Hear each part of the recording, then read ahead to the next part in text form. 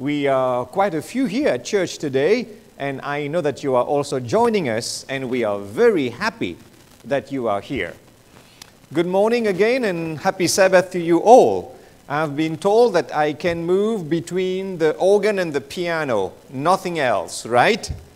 I'll try to obey this commandment. It's always a pleasure indeed, Pastor, to visit you here. I always indeed, Sister Valsa knows, always inquiring about church here. And I know that the Lord has kept you safe and close and near to His heart. Amen? We believe that. Thank you, Sister Adele and Sister Valsa, for being our choristers today. And thank you for the story as well. And Sophia for the prayer. Did you hear her prayer? Praise the Lord. And Sister Jasmine, thank you. Thank you for this piece of music that prepared our hearts to receive the message from the Lord. And thank you kindly. Thank you very much. I don't think we have met, have we? It's the first time I'm meeting you. I'm honored. Friends, I hope you have your Bibles with you, because we have come to a point where we need to go and study the Word of God. You have come to this morning to listen to the Word of God. And we are going to our Bible study, which will be mainly in the story that our sister, remind me of the name of the sister who did the scripture reading? Simone. The scripture reading done by Sister Simone was in Genesis 22, and this will be our anchor text. Meaning, if you want to put something, a bookmark on that page, because we will flip the Bible in places, this is where I would like you to be. I'm happy to be here. I hope you are too. Let's go and study the Word of God. Let's pray together. Gracious Father, what a privilege to study your Word, because your Word is light. Your Word is a lamp. So none of my brothers and sisters who are here today, none of us can walk in darkness as long as our lives, our steps are guided by your Word. Thank you for this Word, and may it find the place in our heart, but not only our heart, Lord. I pray that we will practice what we will hear from you today, because this is our humble prayer in Jesus' name. Amen.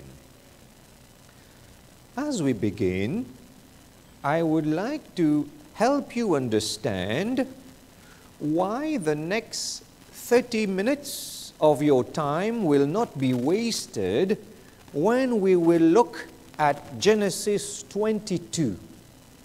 I want to give you two reasons why this Bible study is so important in your daily walk with Jesus. I want to give you, first of all, two reasons why Genesis 22 is such an important portion of Scripture. Are you with me? Why Genesis 22? And why is it so important?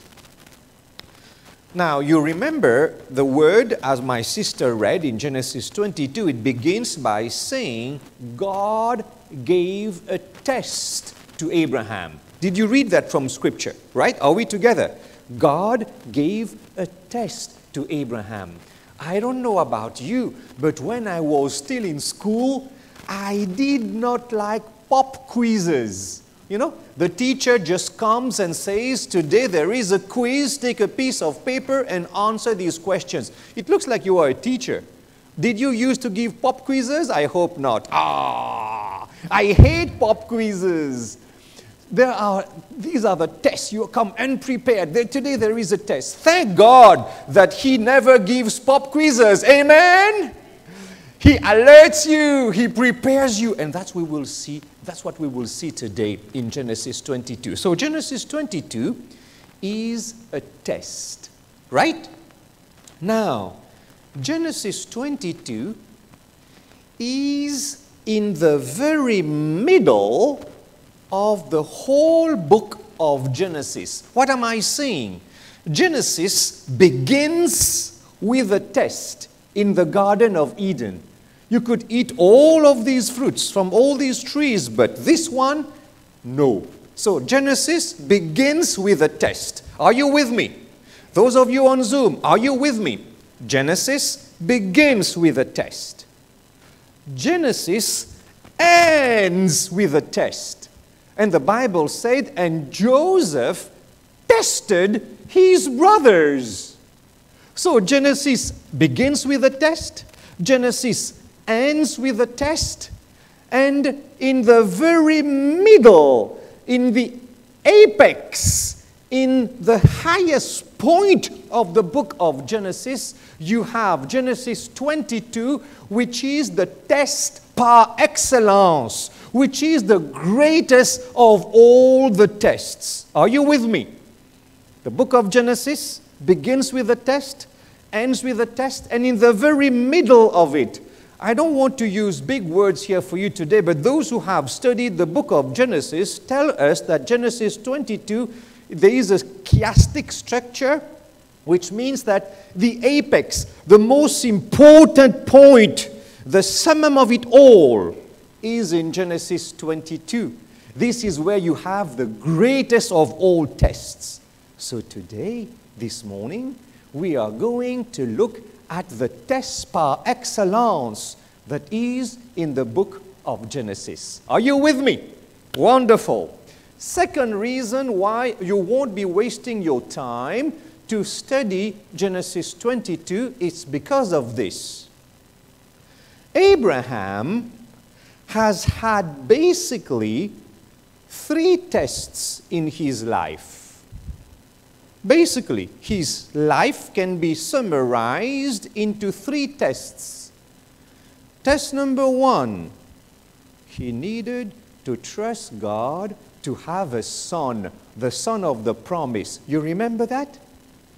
Did he trust God to have the son? No.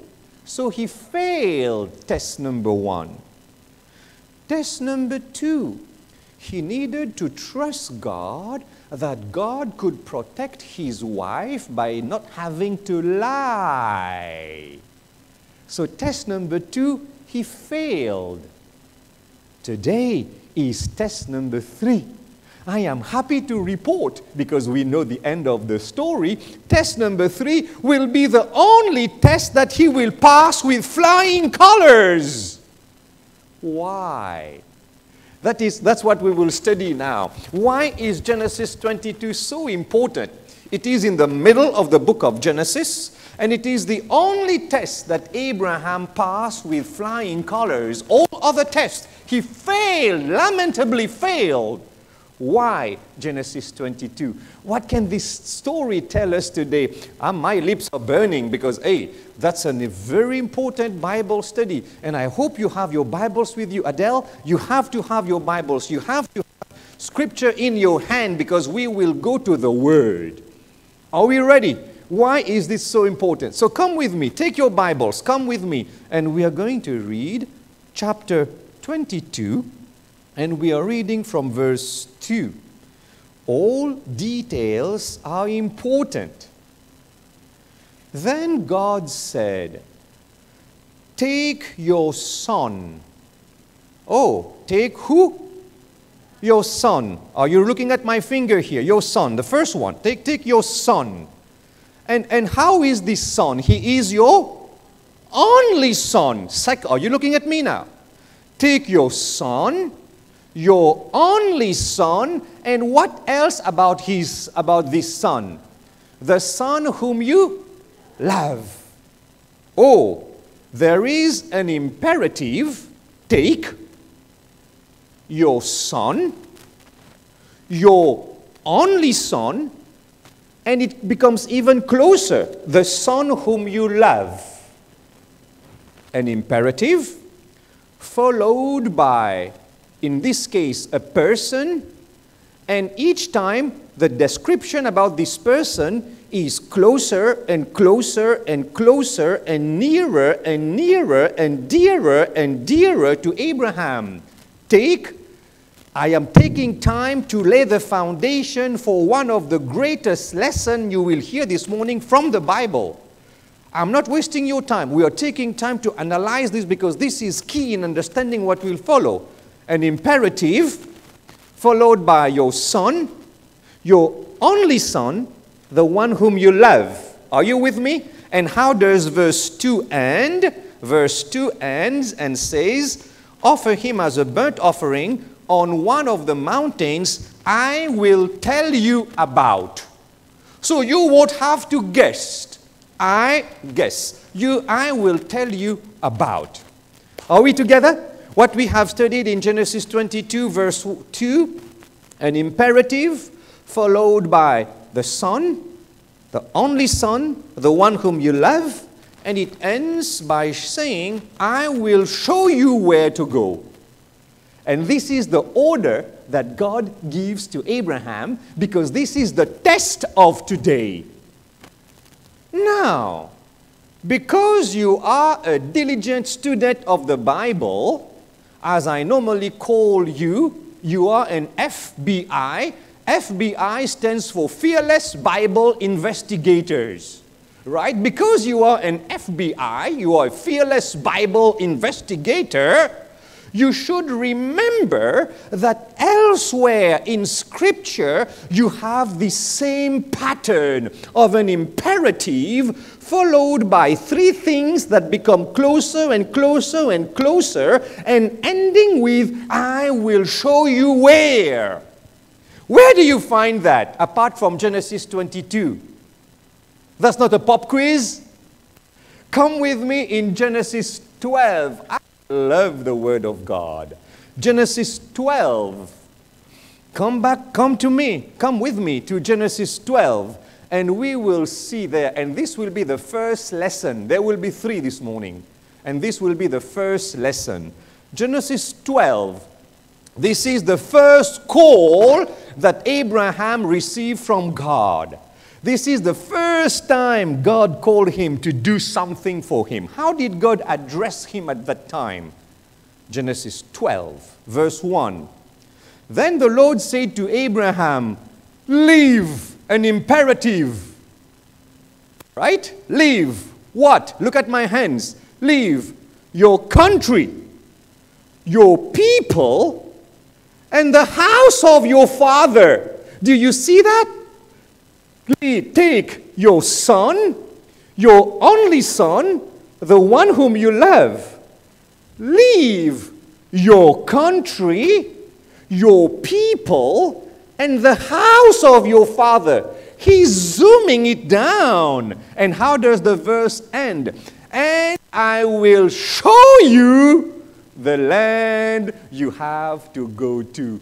My friends, here is this lesson. When God allows a test to come your way, when God allows you to go through any type of challenges in life, He tells you, hey, remember, today I'm in Genesis 22. Today I'm asking you, I'm commanding you to do something for me, He says. But remember, Abraham, in Genesis 12, I talked to you the very same way.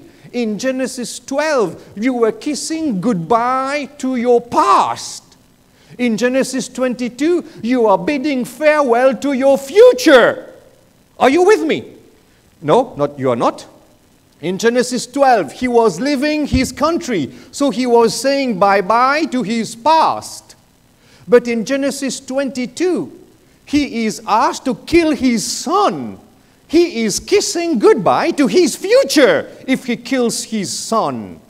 So in both instances, God is saying, Abraham, a test has come your way. A difficult challenge has come your way. May it be health related, may it be finance related, may it be work related, whatever it is, whatever this big test that has come your way is, God authorizes me to tell you today. He just asks you, Remember Abraham. My command of today is the same as the one in Genesis 12. By the way, Abraham, between 12 and 22, have I ever forsaken you? Never!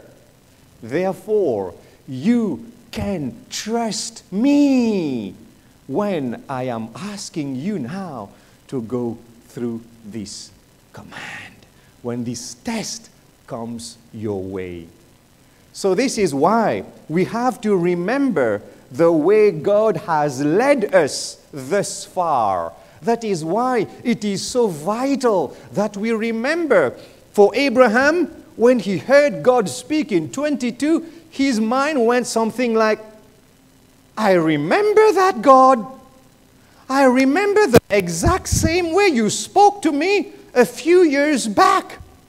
Why do you want me? So God is helping him obey by recalling him his first call.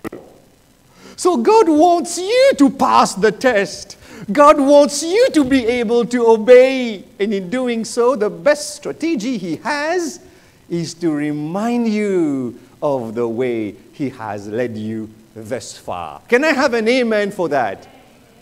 Can you count the blessings God has given to you up to today? Praise the Lord.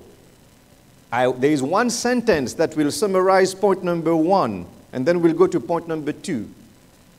You see, I have come across many, as a pastor, I have come across many church members who tell me, oh, pastor, yes, I remember, yes, I did something wrong in the past. But you know, pastor, I cannot forget about the past.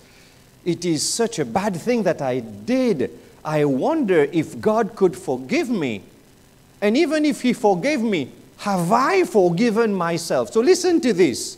When I tell you this morning to refer to your past, like Abraham did by remembering Genesis 12, I am also reminding you that your past is only a point of reference and not a place of residence. Are you with me? Remember this, not because it is from me. I have learned in my walk with God that even if he wants us to think and remember the past is only a point of reference in time and never, ever a place of residence. Lesson number 1, why was this such a wonderful experience for Abraham that he passed the test with flying colors? Because he remembered the way God called him, and he remembered all the blessings he has received from God. Can you do that in your own spiritual walk with him? Can you do that in all your spiritual experience with him? Praise the Lord. That's why Genesis 22 is so important to the whole book of Genesis and to the life of Abraham. Are you ready for lesson 2? If you are, I am too. Genesis 22, our anchor text. We will read now verse 5. He said to his servants, stay here with the donkey while I and the boy... Now listen to me attentively, please. There's a problem with this text. He said to his servants, stay here with the donkey while I and the boy go over there. Full stop. We will worship and then we will come back to you. I have a problem with this verse. In fact, I have 2 problems with this verse. But we will dissect it together. And I promise you, you will hear the second lesson, and I pray that you will also enjoy that second lesson now taken from verse 5. My 2 problems with this text. Number 1, you and I know that they were not going to worship. He was going to make a Sacrifice. Thank you. He was going, my sister, I can see you there, very attentive. He was going to kill his son. And because he was going to kill his, that's for our Zoom audience. Because he was going to kill his son, how could he say, we will come back? Are you with me? There's a big problem with this text. Problem number one, Sister Jasmine, they were not going to worship, they were going to sacrifice. Problem number two, because they were going to sacrifice, one of them would stay there dead and the other one would come. But Abraham said, we will come back. A better rendition, a more accurate rendition of this verse would have been the following. Stay here. I am going to make a sacrifice and I will come back. Are you with me? That would be more accurate. But why did Abraham say we are going to worship? And why did he say we will come back? We will come back. My friends, are you ready for the second lesson? I am ready. I am ready. I tell you, this is so powerful. In Genesis 22 is also a book of many first time. In the whole of the Hebrew Scripture, I forgot to tell you that when we were discussing verse 2. It is the first time in the Bible that the word love appears. You know, your son, your only son, the one whom you love. You remember that from verse 2? It's the first time that the word love appears in the Hebrew Scripture. And it's in Genesis 22. And it's the first time that the word worship appears in the Hebrew Scripture. And it is in Genesis 22. Wow, that's a wonderful text. And you will see by the end why this text is so wonderful. But let's answer our two questions. Why did he say we are going to worship? And why could he say, Sister Adele, we will come back? Hey, you are burning very close to that. Very close. I give you 9 over 10. Okay, 9.2 over 10. Almost there. There is an element of faith. You are right. Now the answer, Brother Gideon, resides in the word, in the verb showing worship. Worship. I wish, that's the big advantage on Zoom. Everyone has a name, you know. That's the big advantage on Zoom. So I can call on the name of people. I wish I remember the name of each one of you here. And I would have called you by name too. The beauty of the word worship is this. The context in which the word we will worship is used, it is used in the context of creation. For example, this is the word that is used, the word that is used in Psalm 100 verse 2 or Psalm 29 verse 2, where the word worship is used in the context of God the Creator. That's important. When Abraham says, I am going to worship God, he has in mind the God who creates. In other words, the God who gives life. The God who is able to create something out of nothing. And I'm going to meet that God, Sister Valsa. I'm going to meet that God who gives life. Therefore, Adele, there is no way I can go and meet a God who gives life and come back with a dead body. I am going to meet with a God who has the power to create out of nothing. Therefore, my problems, let me tell you, I am going to worship God. My challenges, let me tell you, I am going to worship God this morning. Therefore, I am going to meet the God who created. Today is the creation Sabbath. You know that, right? We need to put a plug for that important day of creation. God is the one who creates. So Abraham is telling me to tell you, God, I will obey your command, but please fulfill your promise as well. You are a God who gives life.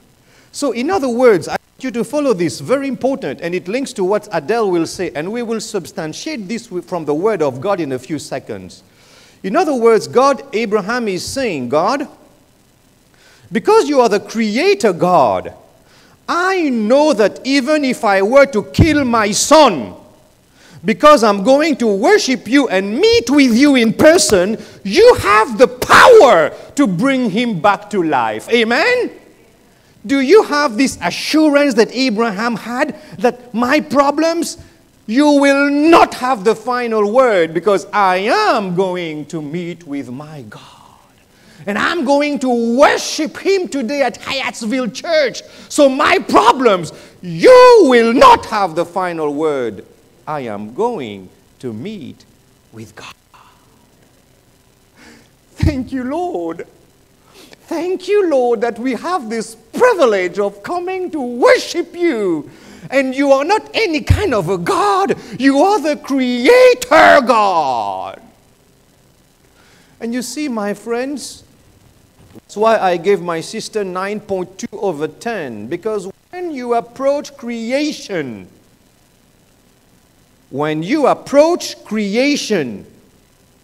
you need to exercise faith. Why? I wish I could come close to you. You know that they gave me this lapel mic for me to be able to move around, right? But because of the distanciation, the social distancing, I cannot come too close to you. But if I were able to do that, I would have come to you so close, even if you are on Zoom, and tell you this. Do you know why we should approach creation with faith? Because, listen to me attentively, please. The account of creation, as mentioned in Genesis, is the only account that is given in Scripture. Follow me attentively. The creation account is the only account that is given in Scripture for which there was no human being present to attest to what has happened, to confirm what has happened. Are you with me? Think of all the episodes in Scripture. There was always a human being present to testify to what has happened, except for creation. For creation, no human being was present to testify, to attest to what has happened. Therefore, we are compelled to approach creation from the facet of faith, from the angle of faith. No one was there. And that's what was burning in the heart of Abraham. It was this faith, because he's approaching the God who creates, the God who gives life. Therefore, there is no way for me to come back with a dead body. We will come back. By the way, that's just for you. We need to close in a few minutes, and we will. That's just for you, by the way. Have you noticed that the only definition of faith that we have in the Bible, Hebrews 11 verse 1, have you noticed that the only definition of faith that we have in the Bible is linked to creation?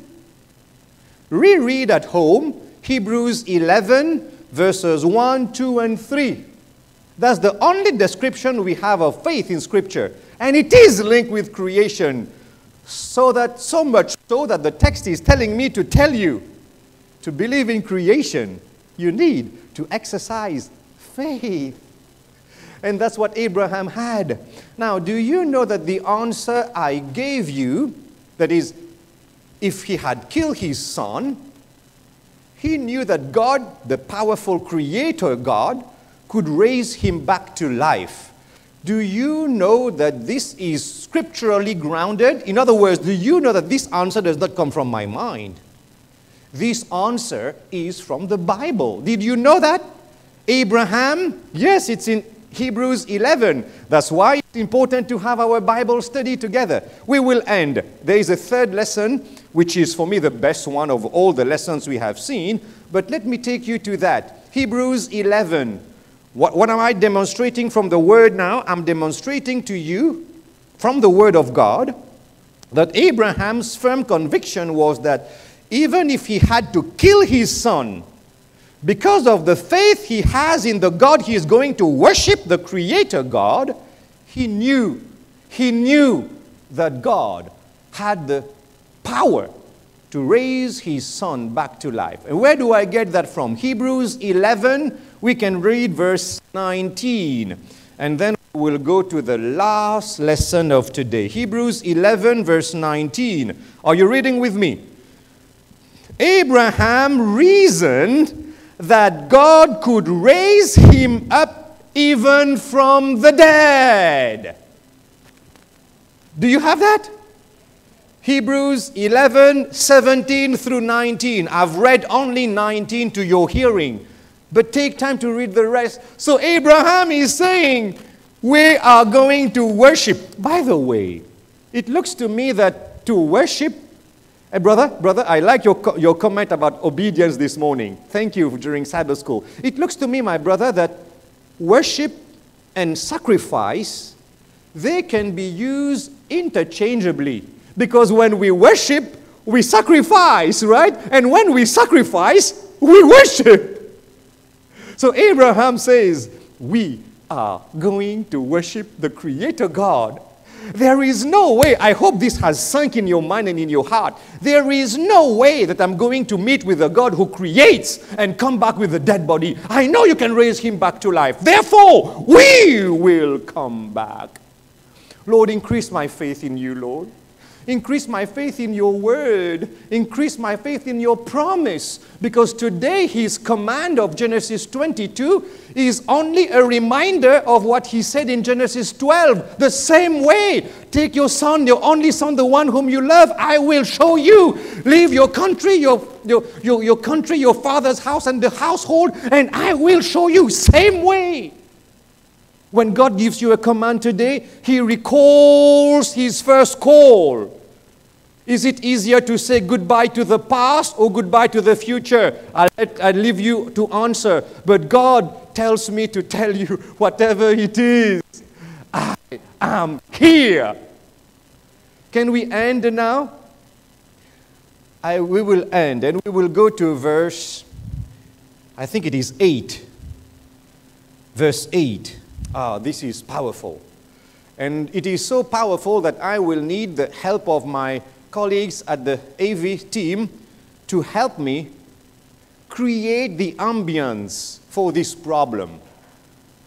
Thank you. Yeah, thank you. Now, let's read verse 8. We will take maybe 5-6 minutes here and then we should be winding up. Abraham answered, not yet. Not yet, please. Thank you.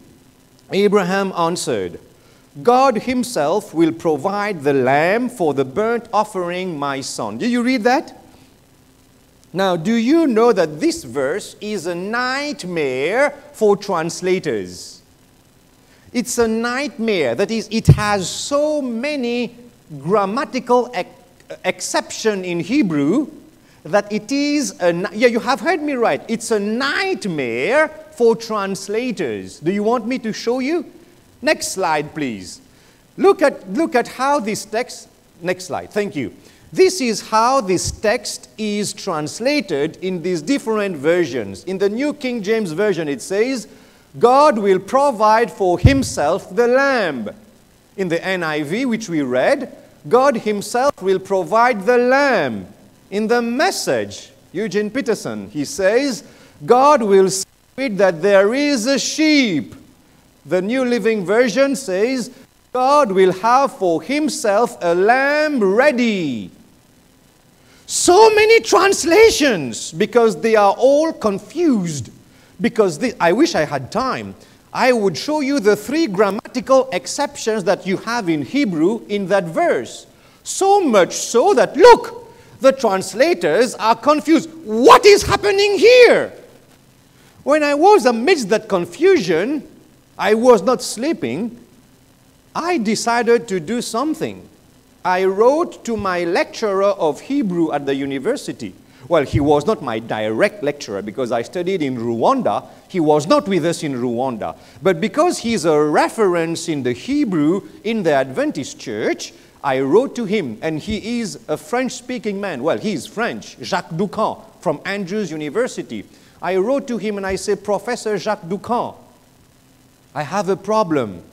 Why so many translations here? I'm not sleeping. I'm confused, Prof. The Hebrew you taught me is not helping me. I'm confused. Can you help me?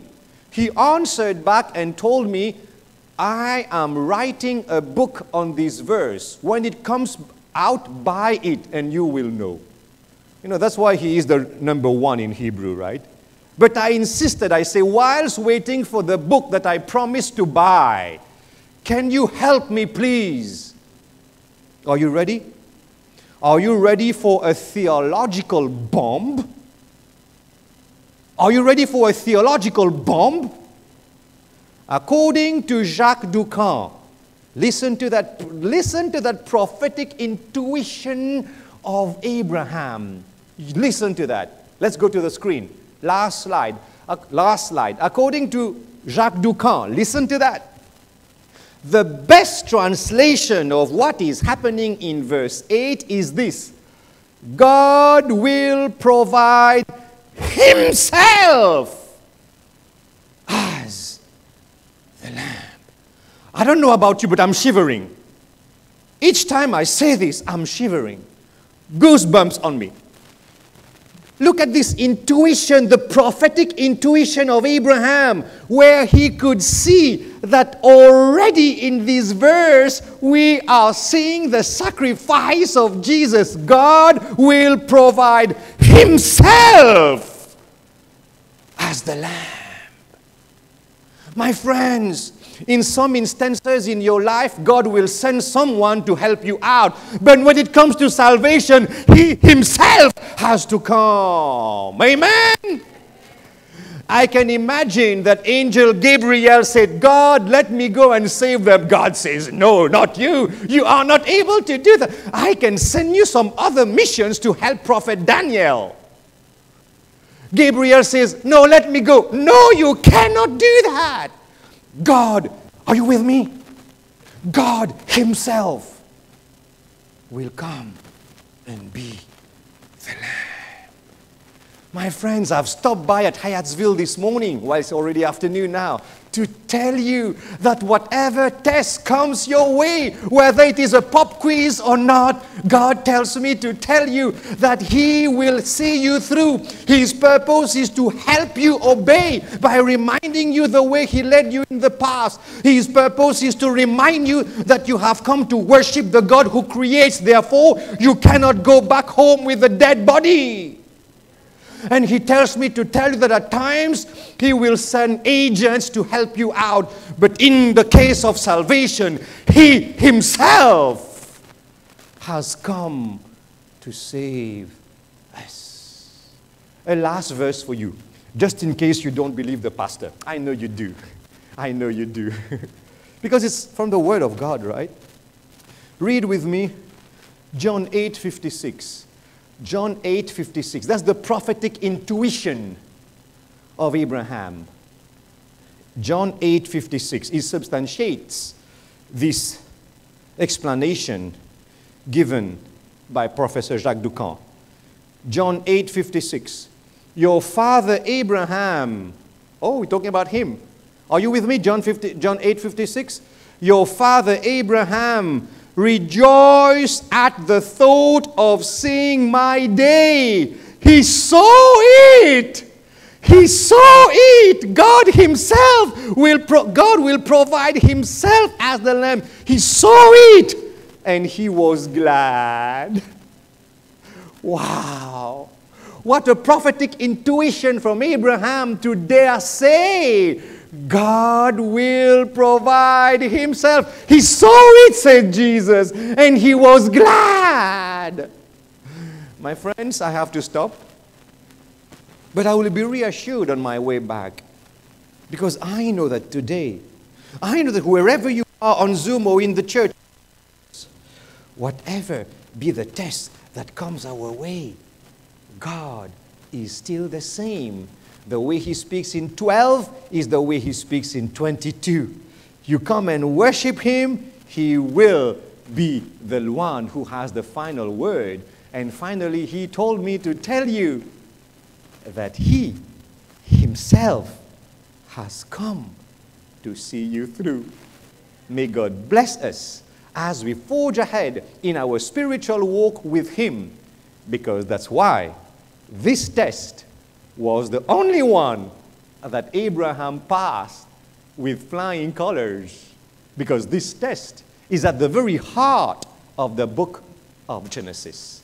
Now that you know why, I will end and I will pray that the Holy Spirit will help you by his grace and by faith may bear much fruit in your life so that Jesus can be glorified. And us here at Hyattsville, we will be enthused and preach this gospel to those who are around, because we should not just receive and die of indigestion. No, let's go and share with others. Thank you for the privilege of sharing your pulpit with me today, Pastor. I pray that the Word of God will bear much fruit in our lives, because this is my humble prayer in the name of Jesus. Amen.